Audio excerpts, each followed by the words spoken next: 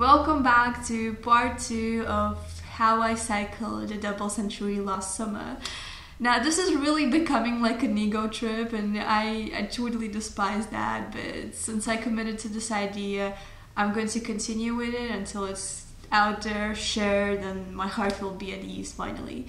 And if you haven't seen the part 1 on preparation and purpose, then I totally advise you go and check that video first, because there at the start I go through all the disclaimers so that it will be easier for you to understand where I'm coming from, what's my experience, and just the purpose of this video, these videos, and actually my ride. This part is going to be about focus and mindset, and I believe the best way to share what was happening in my mind is to tell pretty much the whole story of the ride and how I felt, what was I thinking, all the emotions that I had. So let's just dive into it. I believe it was the 5th of August when I decided to partake in that adventure, and actually the initial plan was to go the day before, but the weather was so shit, it was raining the whole day, so I thought, well, maybe tomorrow is going to be better.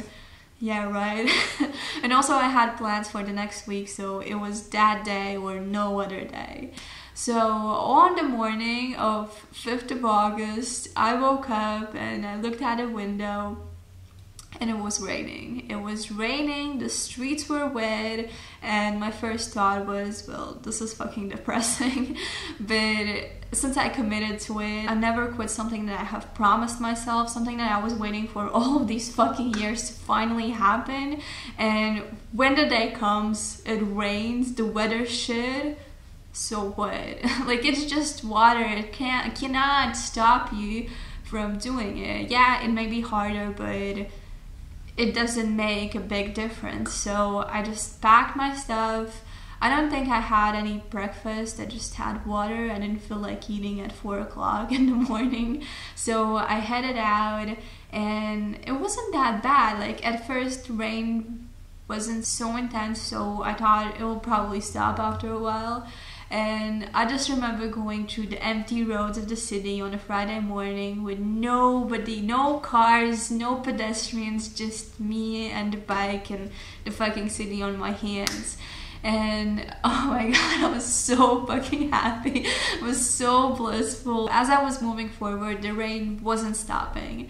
Actually, it was getting much worse. So when I approached the lane that connects Riga with Jurmala, it was so fucking intense. It was raining buckets. I think my back even hurt from the intensity of the rain.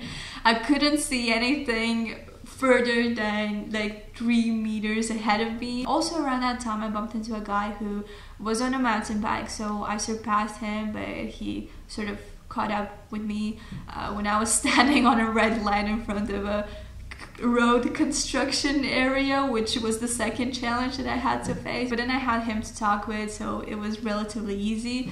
And yeah, I remember that conversation. We were talking about how our friends and family react to us doing these epic challenges. And he was, by the way, going to Ventspils. It's 200 Ks.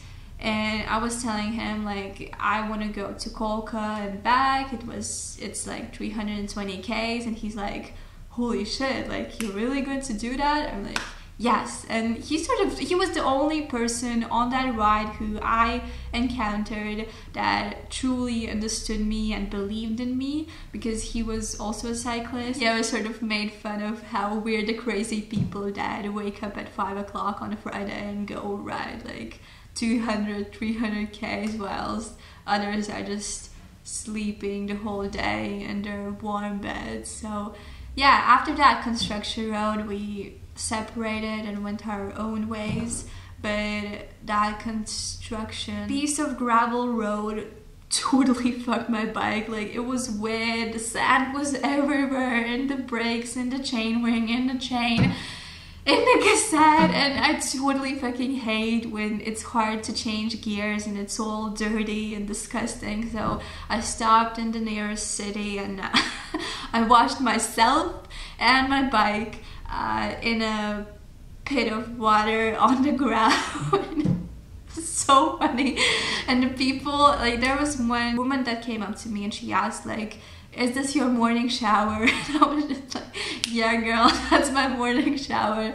And later she asked, like, where are you heading? And I said, I want to go to Kolka and then back home. And I remember the look she had on her face, like, so vividly. It was like disbelief, surprise, and a little bit of, you're fucking insane. And I asked her, like, where are you heading? And she was on that city bike with little wheels that you can fold and take with you. And I think she was heading the same way, but by the shore, by the beach. So I advised her that there's a lot of shells and, you know, fish ribs, that you can get a puncture really easily there. I have had experience with that too. That was my first stop and I was feeling pretty good. I wasn't tired yet. I was a bit like finally woken up, I guess. So I just continued, and I think this was afterwards, but maybe it was beforehand. I'm not really sure, but I think it's both. Where there's a long stretch of road with forest on both sides and there's nothing else to focus on. There's no changing landscapes, like nothing changes, just this road which you go to the end of, you turn, and there's another long ass road that awaits you. I think that was the most annoying part of that ride, like to Kolka. Back home it was different because you already know the road and it's even more boring. Because I usually ride to explore and see different landscapes, experience things. And when you're just seeing the same landscape hour after hour, it gets boring and you start to focus on your body, you start to feel different feelings in your legs, in your arms, how tense is your neck, like all of these little details start to pop up out of nowhere.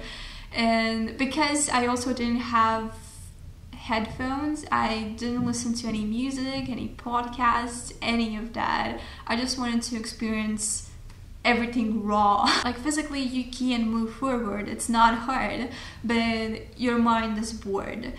Nothing's happening, nothing to focus on, nobody to race, no new landscapes. Give me something. I had to find ways to keep my mind busy and not focus on how stiff and tense everything feels.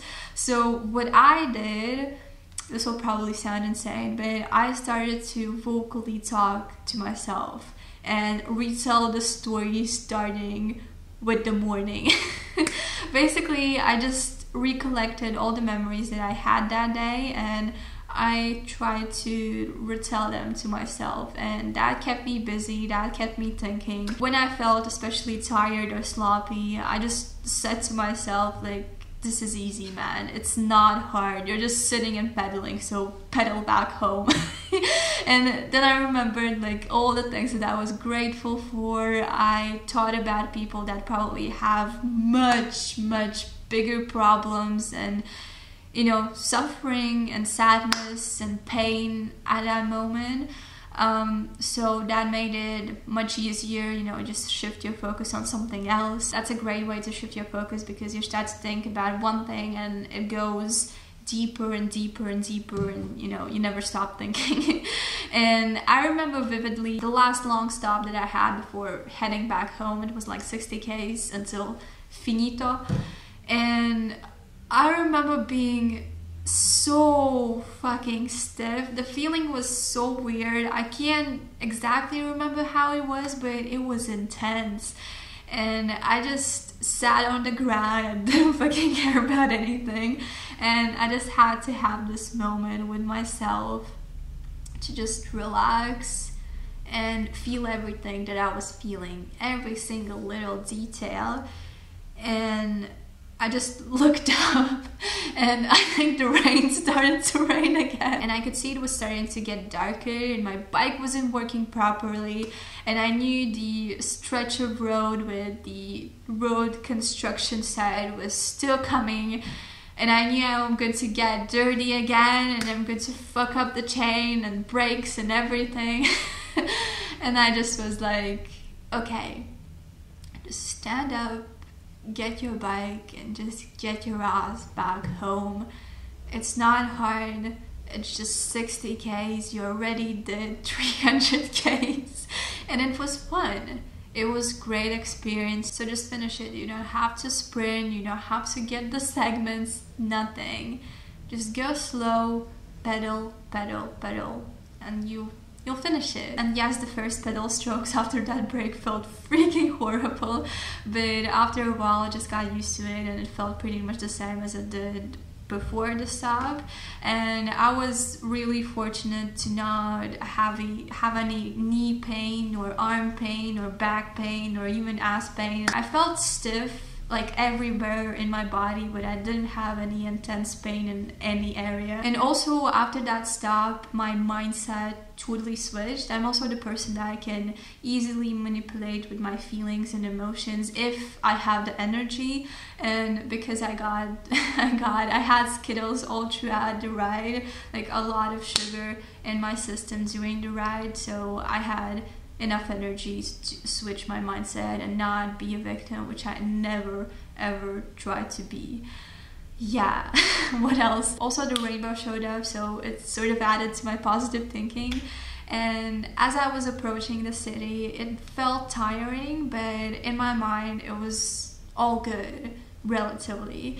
But after a while I got hungry, so I had to stop and just push as much date bars as I possibly can into myself, because at that point I just fucking hated that taste. But I knew that if I don't do this now, then it's going to end badly. So I tried to do that, and fortunately after a while a huge fucking storm came up and it started raining like fucking crazy. And if I was hazy beforehand, that just gave me a massive wake-up call, because it was freaking scary. Like the lightning was striking, the thunderstorms were everywhere, it was dark as fuck, like I couldn't see where I'm going. The only thing that sort of lightened up the road was the lightning.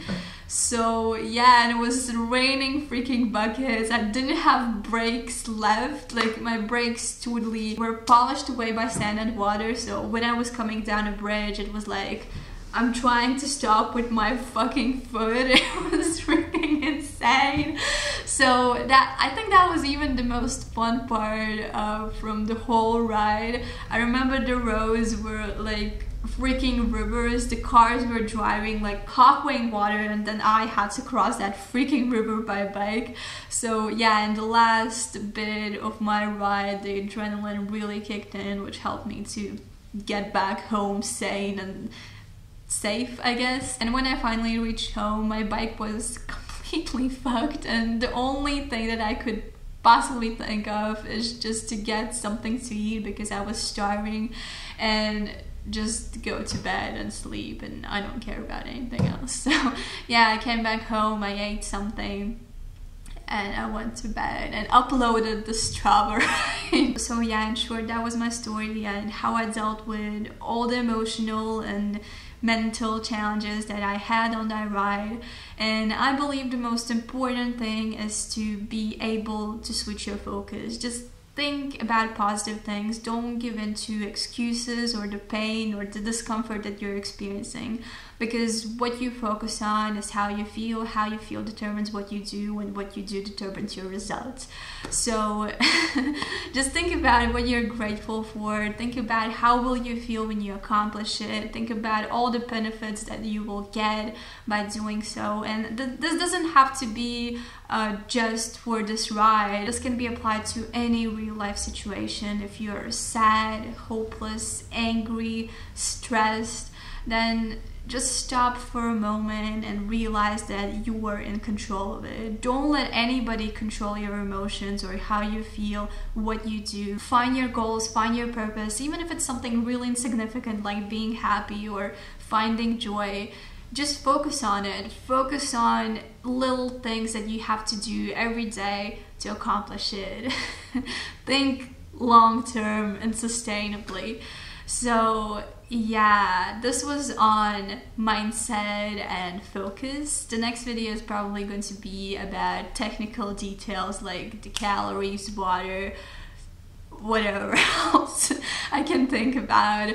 Possibly also goals, so I wouldn't have to make another video specifically on that. So as always, believe in yourself. Your mind is your limit. get amongst it, man. Be vegan and carve the fuck up. Just skip the pepperoni, keep the dairy aside. I know what you're thinking, that's bruschetta. Nah, we got the soy cheese, counterfeit cheddar. Hook up the nachos, guacamole tacos, avocado sushi, domo arigato. What do you eat? What about me? What about